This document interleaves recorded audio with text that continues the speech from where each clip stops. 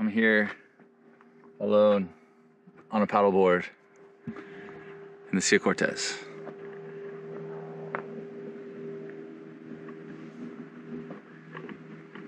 I couldn't be any happier.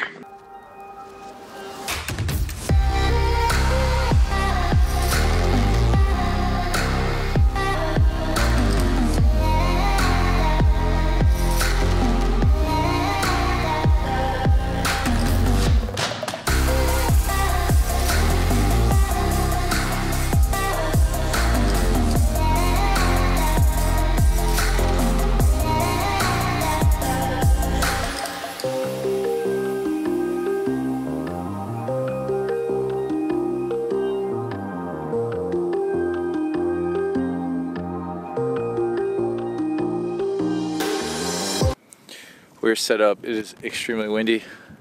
Putting a ground tent on the gravel wasn't that easy.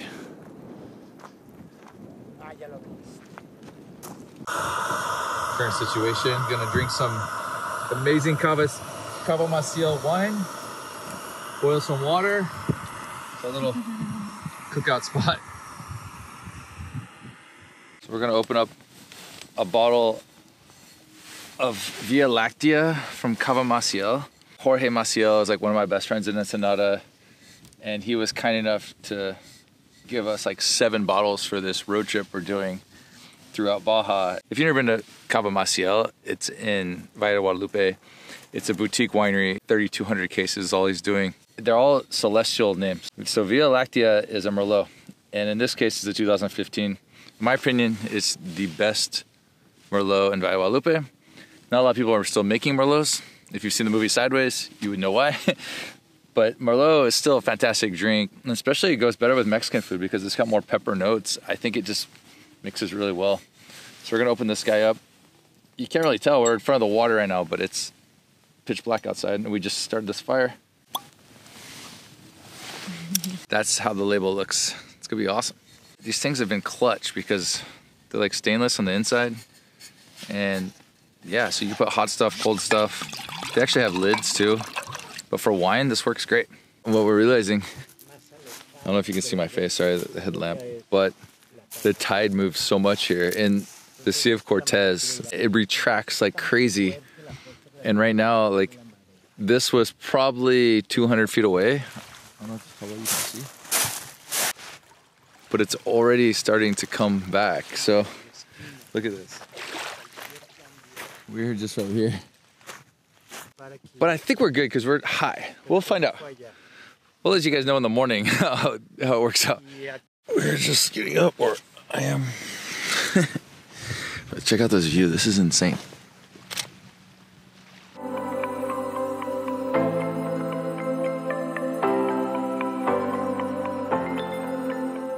Not all to ourselves, but still very secluded.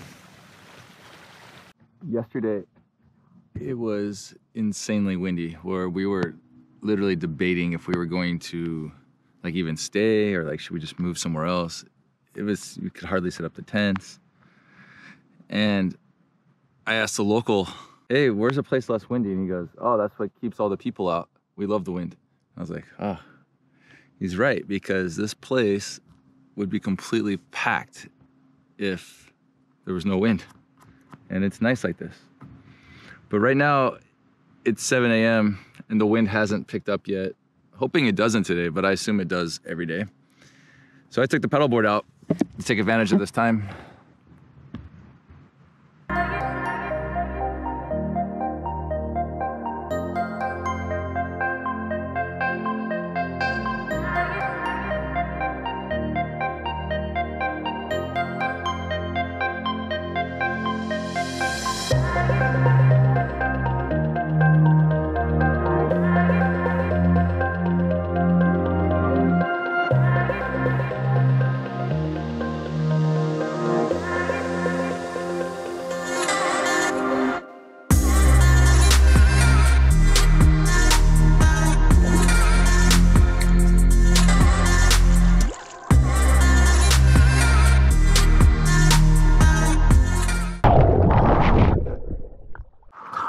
That's cold.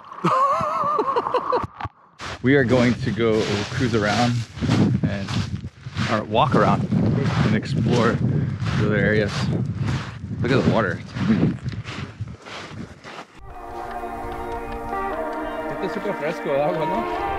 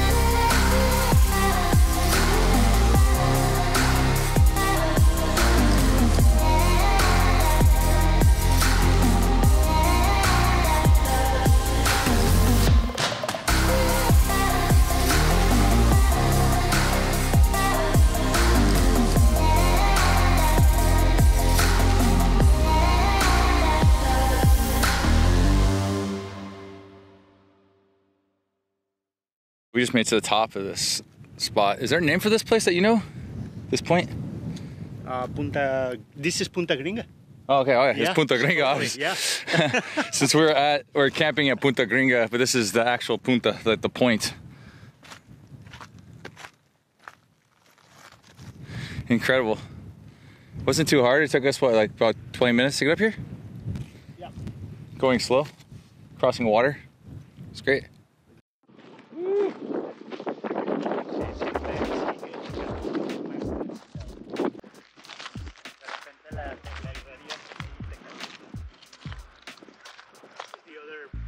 We are done with the hike now, which was really just right over here. That peak, that is Punto Gringa. And now, porque soy gringo, huh? Because I'm gringo, she said.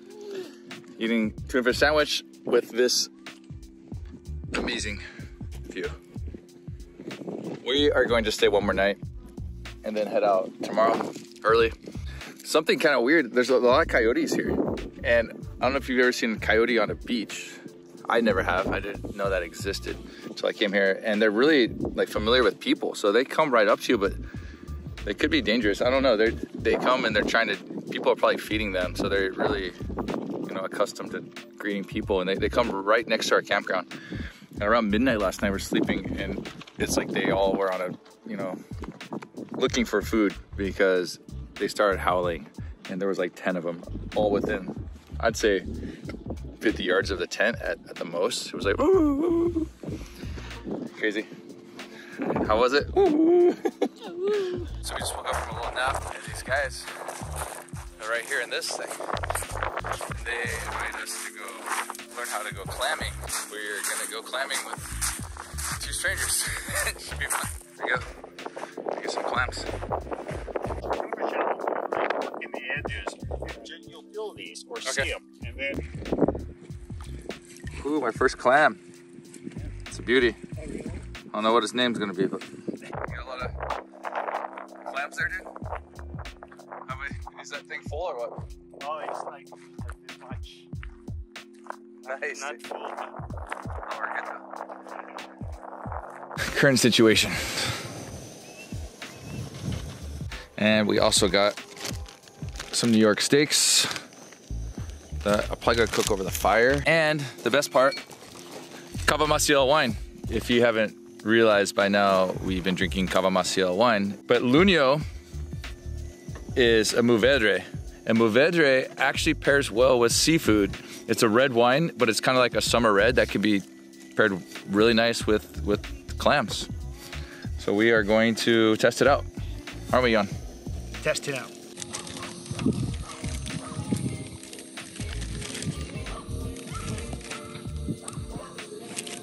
It's delicious. Those are coyotes in the background, that barking, so there's a lot of coyotes here actually. Crazy. Let's cook this New York.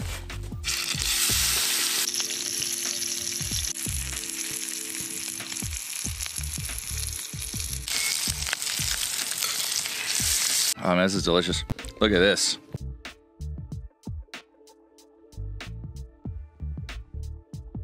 Incredible, huh? We are done eating and probably gonna call it a night soon. It's kind of crazy, this coyote. We heard like walking in the gravel. We just heard gravel moving. And I turned the light on and literally like 15 feet from us, there was a coyote and you saw his like green eyes and like ran. So we cooked those steaks and we probably smell amazing for him right now. And that's probably what we're gonna be doing with all night. We're gonna be hearing these coyotes walk around our tent. But besides the coyotes and the wind, this is the best place you could ever go camp. It's incredible. We are literally, well, it depends on the time of the day. At night, we're like 10 feet from the water. In the middle of the day, we're probably about 50 feet. If you guys ever have the chance to come, do it and go to Playa Gringa, because it's cool. Even the people that are here, there are other campers. We're the only ones doing like ground tents. Everyone else has a van or a motorhome. I highly recommend here if any of you guys ever want to come, and I will try to update more in the morning after we wake up. Speaking about how awesome the neighbors and stuff are, they came and brought us dessert. I haven't even tried it yet, but I'm about to try it right now. Oh yeah, that's incredible. Wow, so cool. What a great, better than Uber Eats. In Bahia, Los Angeles, your neighbors will just bring you random stuff. Josh, Jan, ¿Qué? algo pasó con él. ¿Qué pasó?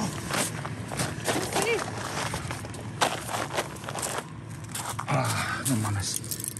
Is he drinking the Cava Maciel again? Fucking yawn. Where is he? Yawn. Oh my God, dude. Yawn. Oh, did you get in the Cava Maciel again? Oh, man, I was looking for a Milky Way and I found Via Lactea and I couldn't help it. Dude, this is why we're here, man. It's your rehab, dude. We said no more Cava Maciel. We drove 9 hours to Bahia, Los Angeles. How'd you get Cava Maciel all the way out here? It's the best Cava Maciel everywhere in Baja. It's wow. Great. Borracho. We are gonna head out from here. I recommend Playa La Gringa to anyone that ever wants to come here. Water's a little cold. There's a lot of birds if you're into birds. It's been amazing. There's no dirt, nothing. I love it here. We're gonna head out now to San Ignacio to go whale watching.